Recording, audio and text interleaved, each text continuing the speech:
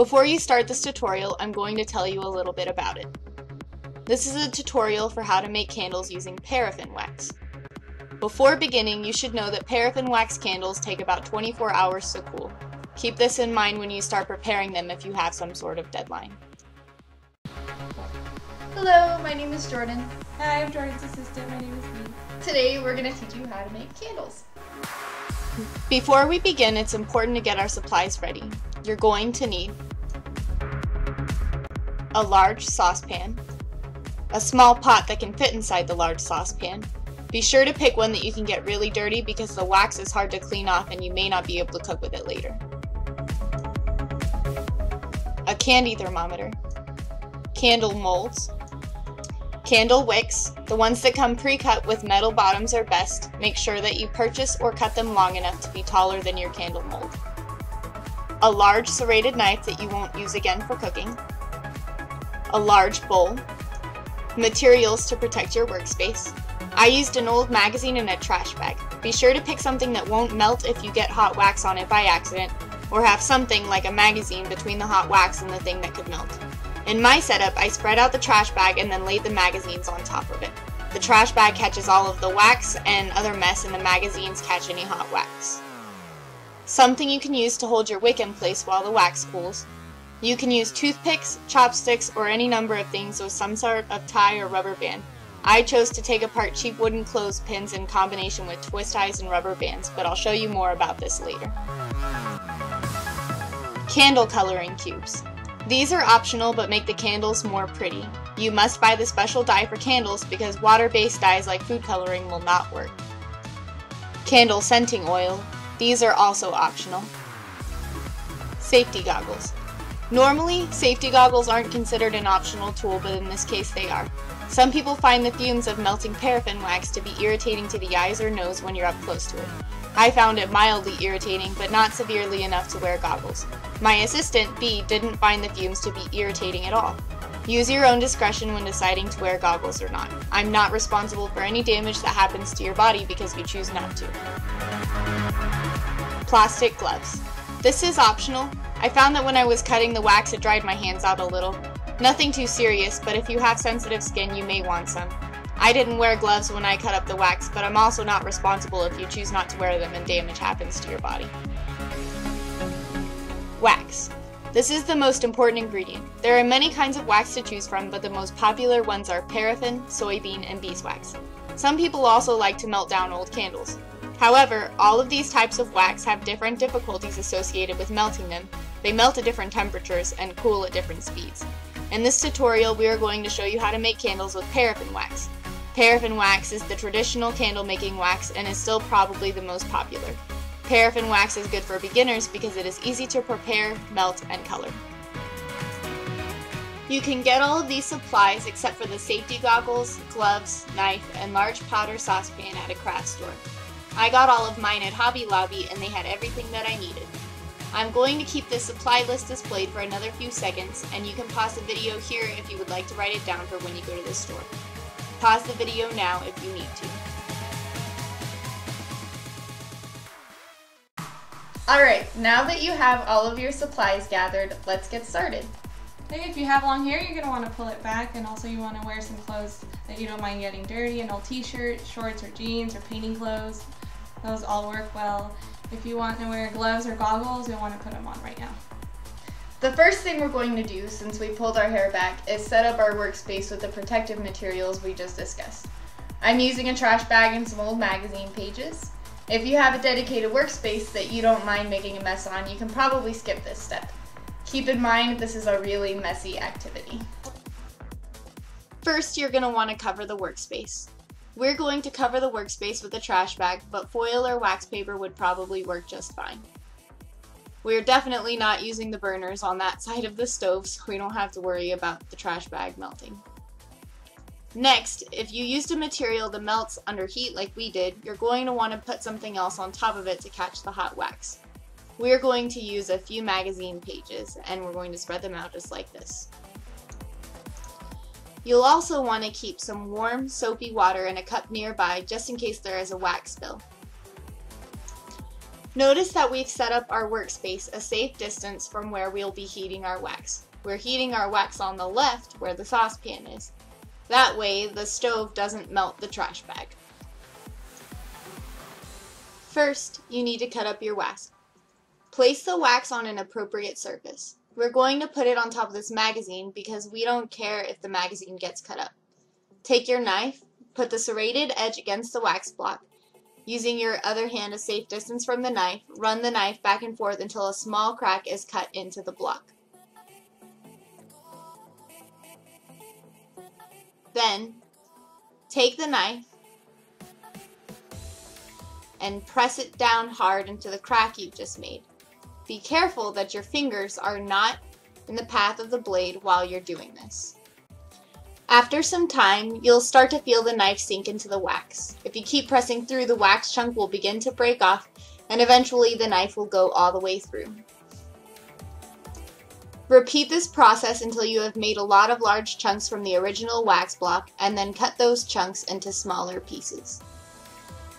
Keep cutting all of the pieces smaller and smaller until you have something like this.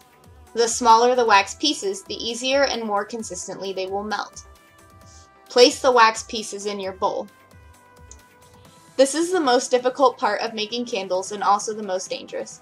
Please be extremely careful while using the knife and make sure that your fingers are never in the path of the blade. We are not responsible if you cut yourself. If you are unsure how to properly handle a knife in a tricky situation like this, please do some research on safe knife using techniques before you attempt to cut the wax. Now that your wax is prepared, it's time to set up your double boiler. You must do a double boiler like this for your wax because directly melting the wax in a pan on the burner will burn the wax. Take your small pot and put it inside the larger one, just like this. Fill the larger pot partially with water like this so that it doesn't boil over. There shouldn't be any water in the smaller pot at all.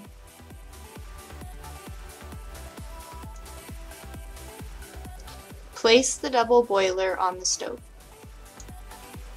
Notice that we kept the handle of our small bucket pulled up so that it doesn't get hot later. Place your wax pieces in the smaller pot. If you aren't sure how much wax to use, try a handful or two at first. You can add to it later if you want.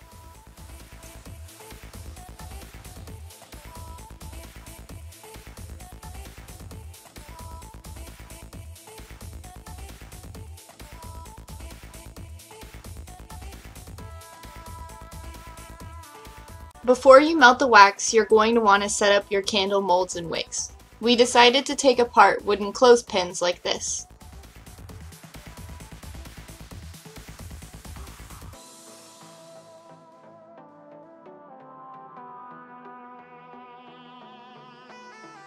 Place the wick in the center of the mold like this.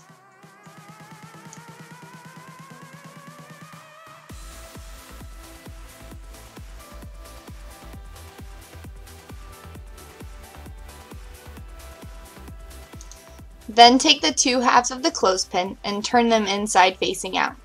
You'll pinch them around the wick so that the wick goes through the little hole that you created by removing the spring. Be gentle when you're capturing the wick in the hole because the wick is fragile and can break easily. After the wick is securely in the hole, like this, and the pin halves are even, use a twist tie, string, or a rubber band to hold them together around the wick. Adjust the placement of the clothespin halves and the wick so that the wick is centered like this. Place your mold in a heat-safe space, or in the center of the magazines in our case. Now it's time to start melting your wax. Turn the burner under your double boiler on. Set it to high heat. You want the water inside the larger pot to boil so that the wax in the smaller pot can melt. Once the water is boiling, keep it boiling. You'll start to see the wax melting. As the wax melts, you can put the tip of your candy thermometer in the wax to gently stir and push it around. Do not leave your candy thermometer sitting in the wax because the thermometer is made of glass and the heat of the pots could cause it to burst. Periodically check the temperature of the wax to make sure it isn't too hot. When all of the wax is done melting, it will be a clear, runny liquid and the temperature should be between 122 and 140 degrees Fahrenheit or 50 and 60 degrees Celsius. If your wax gets too hot, it may start burning. If your wax is fully melted and above 150 degrees Fahrenheit, try adjusting the temperature of your burner to keep the temperature more consistent and in the range of 122 and 140 degrees Fahrenheit. At this time, you can add your scent. I chose not to purchase a scent. If you choose to use one, make sure that you base your measurement of the scent on the packaging directions and not just on what you can smell while you're adding it. It's easy to over or under scent the candle if you don't measure it. After adding your scent, you can add your color. I'm going to use these blue candle dye blocks. You should try to read the directions on the package to determine how intense you want the color to be. My packaging didn't come with directions, so I experimented a little with mine. I like a nice intense color, so I'm going to use a few of these blocks.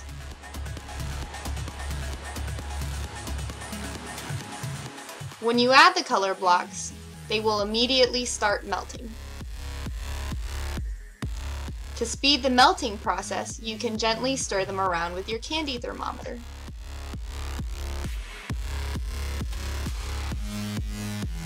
The dye is done melting when you can no longer see any chunks and the wax looks like a colored clear liquid.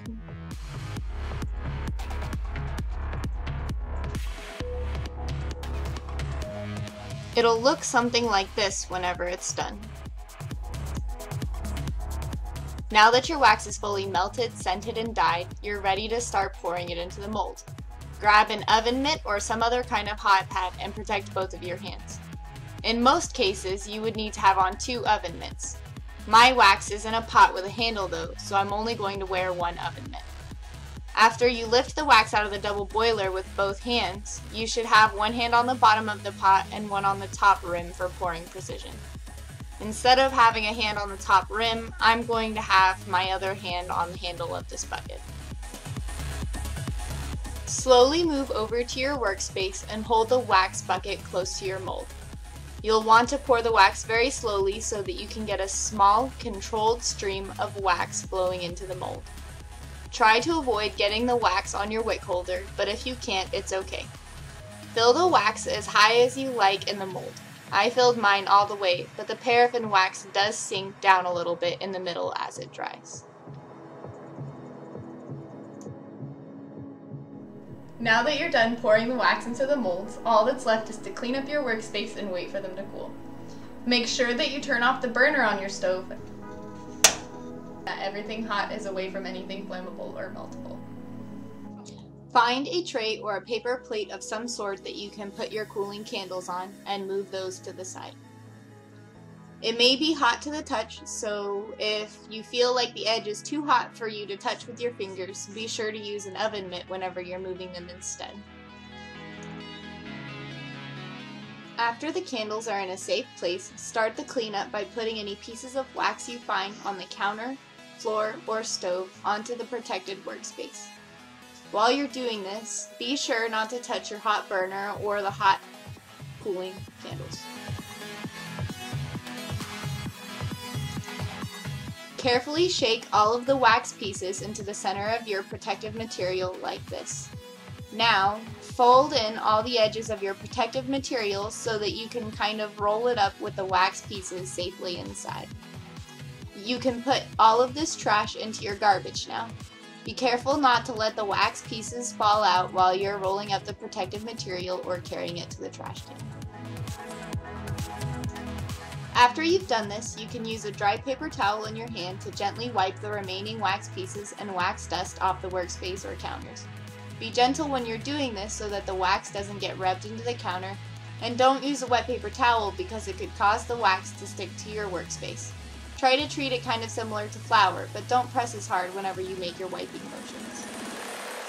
Don't forget to sweep any excess wax off the floor when you're done. This is especially important if you have pets or children that might try to eat the pieces that they find. I would not recommend vacuuming the wax because you don't want it to get heated or stuck in the vacuum cleaner for some reason. I also wouldn't recommend mopping or getting the wax wet. The candles should take about 24 hours to finish cooling, but you can wait longer if you like to be on the safe side. When they are done cooling, you can carefully remove the clothespin or other object holding the wick in place.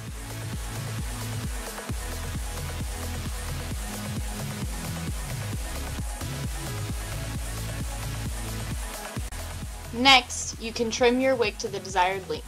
Be sure not to trim it too short because then the candle won't light.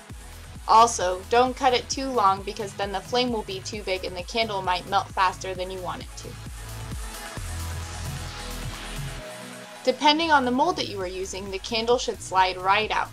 When your candle is done drying, you can simply turn it over, squeeze the mold a little, and it will fall right into your hand. Congratulations, you're done making your first candle. You're ready to light the candle and enjoy your creation. Woo! Thanks for watching this video. I hope you found it helpful.